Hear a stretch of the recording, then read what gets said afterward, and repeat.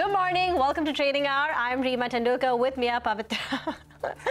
Pavitra, what happened, Reema? Go ahead, guys.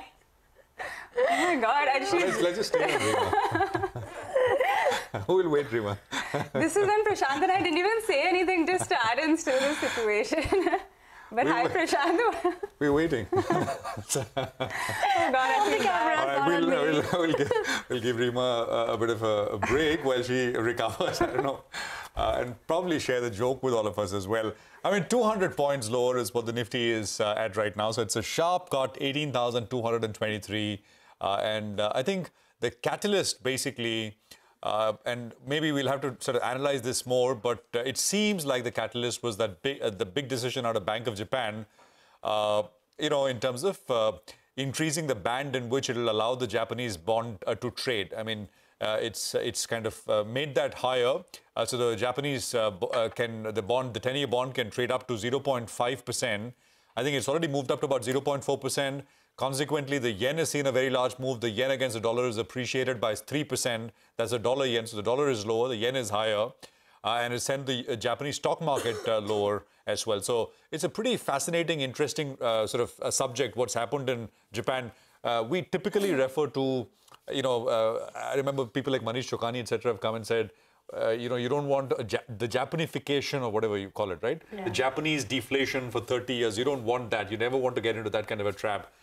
So, there are elements of that to it. Even in Japan, after 30 years, you've got inflation. The core inflation has reached 2%. Yeah. So inflation reaching the shores of Japan and the Bank of Japan reacting, you got this reaction coming through on the yen, the Japanese bond market, and so on and so forth. So that's the topic of discussion here over the next 60 minutes so what actually surprised the market is the timing of it. Yeah. So Japanese Governor Kuroda's term comes to an end in April of 2023.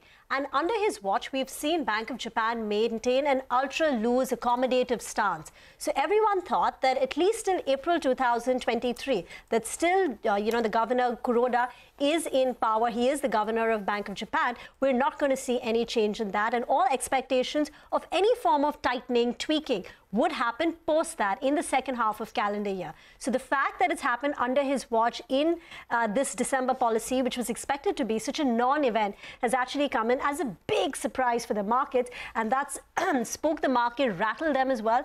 The dollar yen prior to the announcement was at 137.5. So we've seen an appreciation of nearly 3%.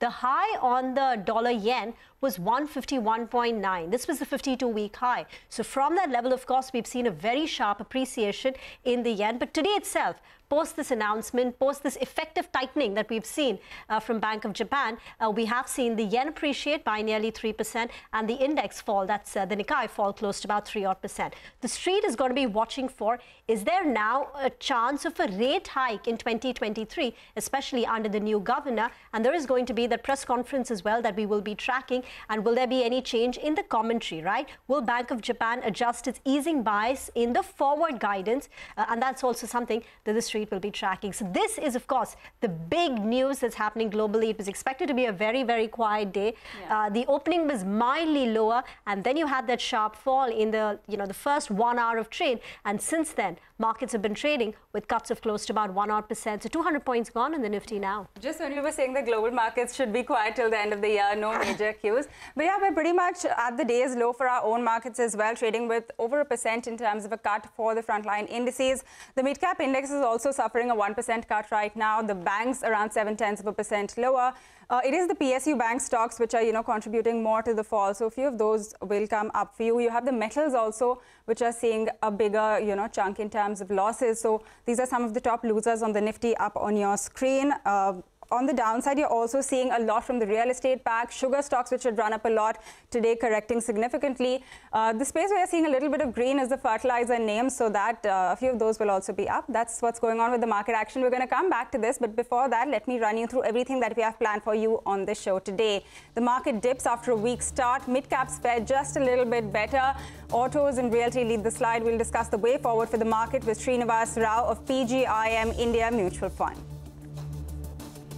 A whole host of stocks are in focus on the back of fresh news flow. We'll get you details on GAIL, Hinduja Global and Dabur on the show. And sugar stocks have been clocking in sweet gains as the government slashes GST on ethanol meant for blending to 5%. Vijay Banka, the MD of Dwarkesh Sugar, will be joining us to discuss the latest move as well as the outlook for the company. So all of this and lots more coming up for you over the next 60 minutes.